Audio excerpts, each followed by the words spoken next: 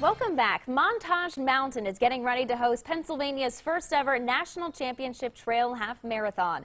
Eyewitness News reporter Anya Whitehead takes us to Montage Mountain as the runners prepare.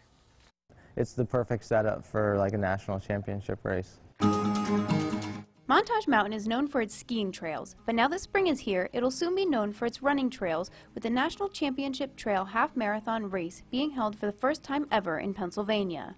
Having it in Scranton is huge, just because normally people don't think of Scranton as being like a big trail community, but we have the resources.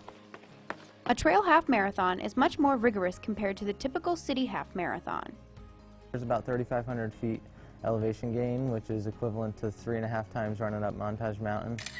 There's also like really rough terrain. Pennsylvania trails are known for being rocky and being a little more rugged.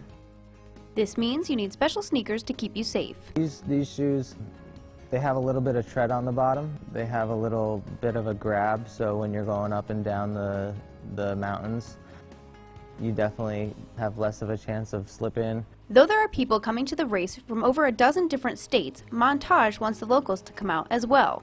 Our local running community is really special, and I just want them to know that anybody can sign up, anybody can be a part of it. Even if you don't want to race, you can come out and volunteer.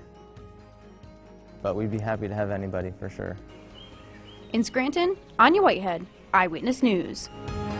And best of luck to anyone competing. Now, if you would like to compete, you have until June 9th to register, and the first prize is $1,300.